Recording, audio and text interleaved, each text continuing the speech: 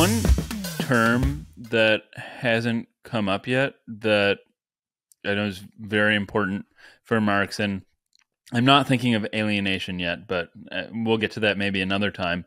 But I wanted to ask a bit about what exploitation means for Marx and how it figures into what we've been talking about. Good.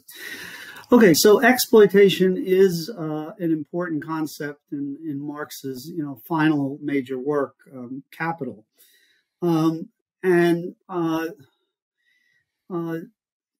Exploitation is, he has both a kind of polemical use for it. Yeah. It's exploitation is theft, something like that. But I think, strictly speaking, it's a purely technical notion for Marx. And it's how we explain how the capitalist is able to extract profit from the productive enterprise. Now, the problem with the technical notion of exploitation, which I'll say a little bit more about the details in a second, is that it does depend upon the labor theory of value. Now, there is an industry of, readers of Capital, who are like readers of the Talmud. They detect things that nobody else has ever noticed. And they think that, in fact, Marx isn't committed to the labor theory of value, or the labor theory of value doesn't mean what people thought it meant, and so on. We don't engage very extensively with this literature. Michael Heinrich is probably the strongest example of this. I think it's pretty clear that Marx accepted the classical labor theory of value, that Adam Smith kind of suggests it, but it's not clear he really held it. David Ricardo, another English economist who's very important for Marx, clearly held the labor theory of value. And the labor theory of value, very crudely put, suggested that the price of commodities, right, stands in some important explanatory relationship to the amount of human labor required to produce the commodity. Okay. And Marx refined this notion in a number of ways, going beyond Ricardo. So Marx said what we need to think about is it were abstract human labor that is abstracted away from the particular amount of labor required, to produce this product or that product. He said we need to think in terms of, as it were, the average labor time, right? Because some workers are more efficient than others, and so on. But he did think that as he put it, the socially necessary labor time to produce a commodity would explain what Marx called the production price of the commodity. The production price of the commodity is not the price on the market. Marx understood, as well as any neoclassical economist, that the commodity price on the market could be affected by a lot of variables, including supply and demand.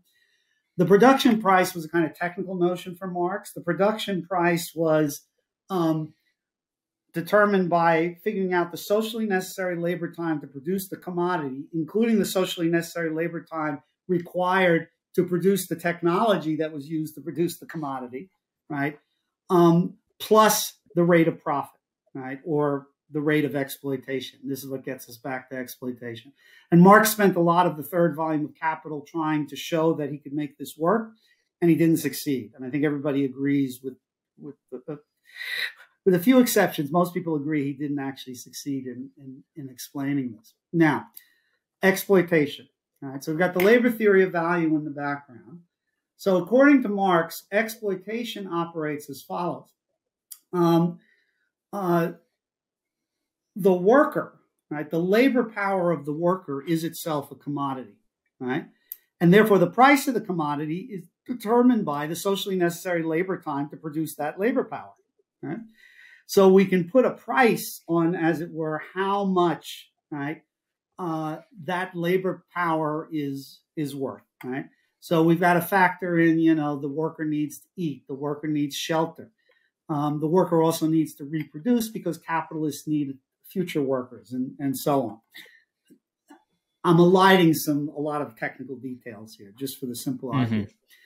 So the labor theory of value tells us how much it costs to produce the labor power that the worker sells to the capitalist.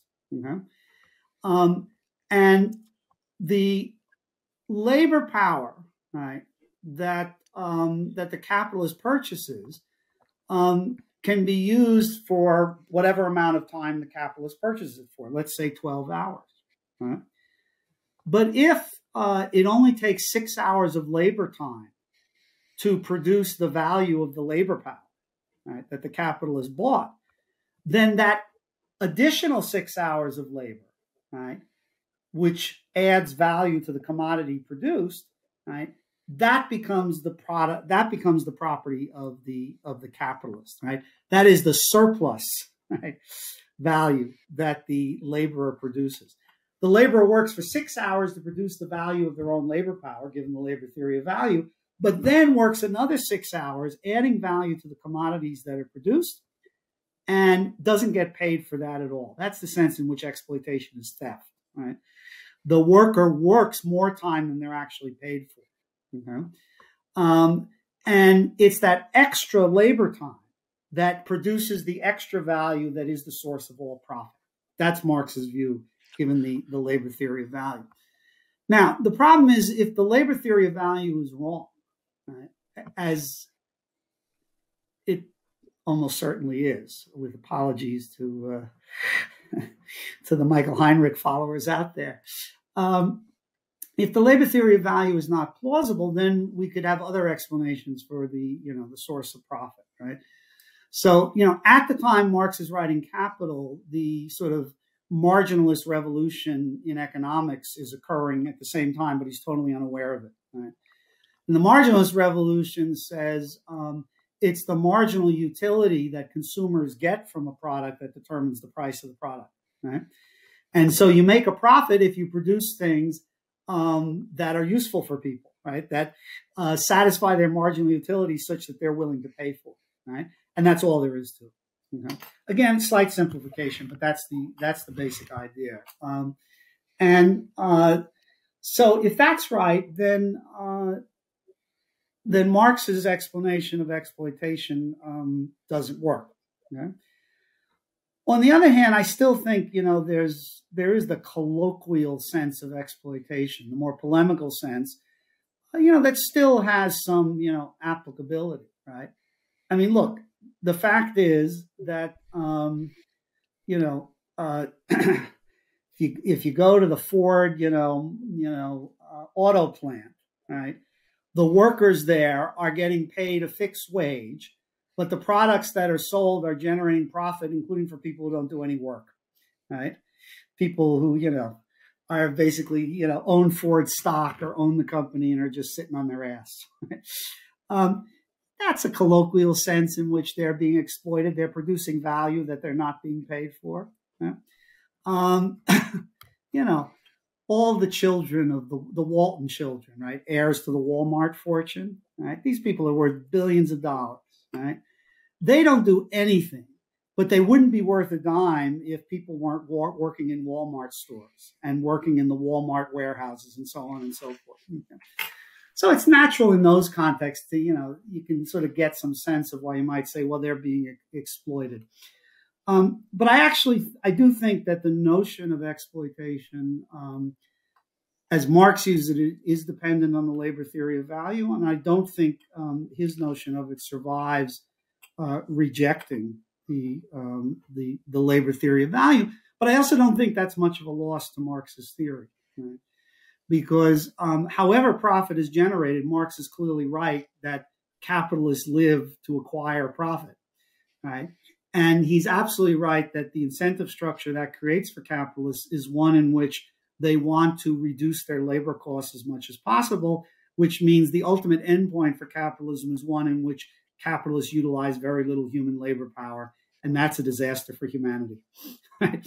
So all those aspects of his, I think, of his view of capitalism actually don't depend on either the labor theory of value or his particular theory of exploitation.